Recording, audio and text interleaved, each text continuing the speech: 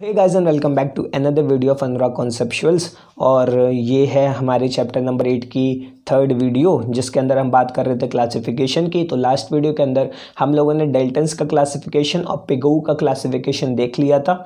और अगर मैं पिगोऊ नाम गलत प्रोनाउंस कर रहा हूँ तो कोई दिक्कत वाली बात नहीं है, समझ जाओ आप। स्पेलिंग है PIGOU।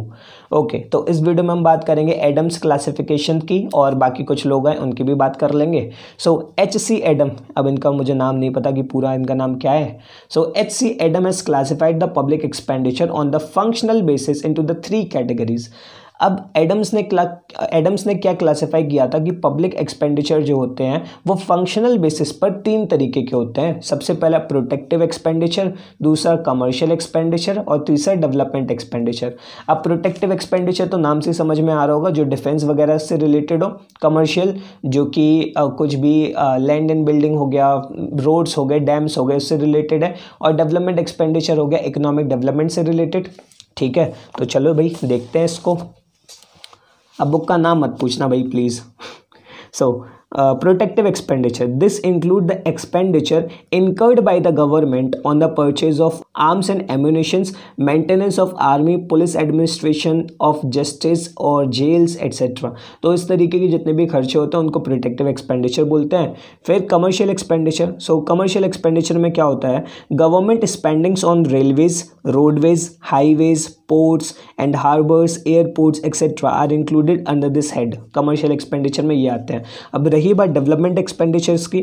So expenditures made by the government on the social and economic development of the country come under this head. In today's terminology such expenditures meant for the provision of social and economic infrastructure such as health, such as education, health, canals, electricity, water supply etcetera. बस इतना ही ध्यान रखना है, आगे का कुछ नहीं पढ़ना है। ठीक है, तो जो भी खर्चे होते हैं इकोनॉमिक डेवलपमेंट से रिलेटेड, जैसे कि कहाँ गया ये, सोशल एंड इकोनॉमिक डेवलपमेंट में हेल्थ प्रोवाइड कराना, एजुकेशन की facility, canals, electricity, water supply, इनको हम बोलते हैं डेवलपमेंट एक्सपेंडिचर्स। तो ये था क्लासिफिकेशन किसका, एडम्स क्लासिफिकेशन का। हाँ, ये मैं नोट्स में प्रोवाइड करा दूंगा, कोई दिक्कत वाली बात नहीं है। और अगर आप नोट्स मेंटेन करके चल रहे हो, अपने हैंड रिटन नोट्स बना रहे हो, तो ये आप लिख सकते हो वीडियो को पॉज करके। ठीक है, तो ये तो होगी बात हमारे कौन, एडम्स भैया की।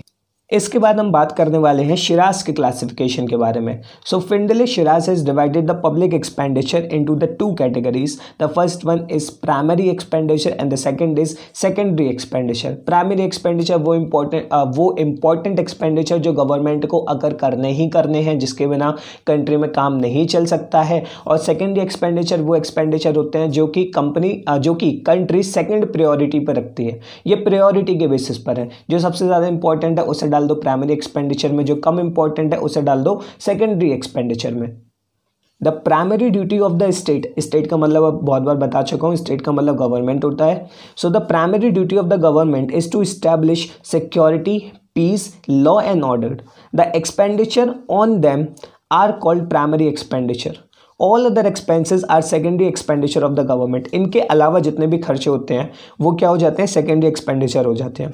ठीक है, so this classification has been criticise being not scientific. और इस क्लासिफिकेशन को बहुत ज़्यादा गालियाँ वगैरह भी दी गई।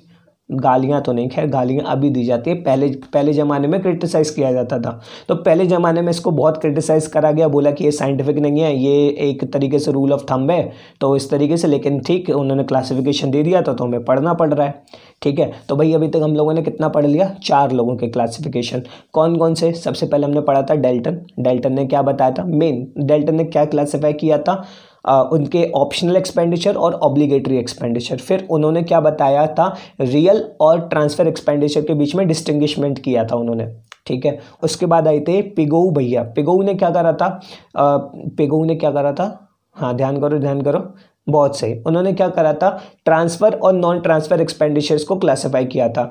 नॉन ट्रांसफ़र एक्सपेंडिचर को पिगोऊ ने अपनी फर्स्ट एडिशन में क्या बोला था, एग्जॉस्टिव एक्सपेंडिचर, फिर बोला था रियल एक्सपेंडिचर, और फिर बोलने लगे थे नॉन ट्रांसफ़र एक्सपेंडिचर। ठीक है, फिर हमने क्या पढ़ा था, Adams classification.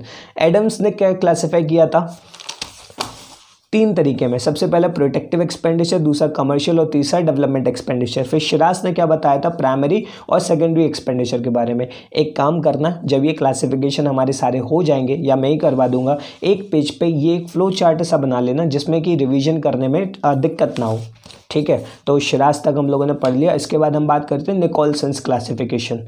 So return from public expenditure में बी डायरेक्ट और इनडायरेक्ट। अब रिटर्न का मतलब है कि गवर्नमेंट जो खर्चा कर रही है उससे बेनिफिट क्या हो रहा है, उससे गवर्नमेंट को क्या रिटर्न मिल रहा है। So on this basis Nicolson has divided the public expenditure into the following groups: expenditure with direct return, expenditure with indirect return, expenditure producing partial return and expenditure producing full return।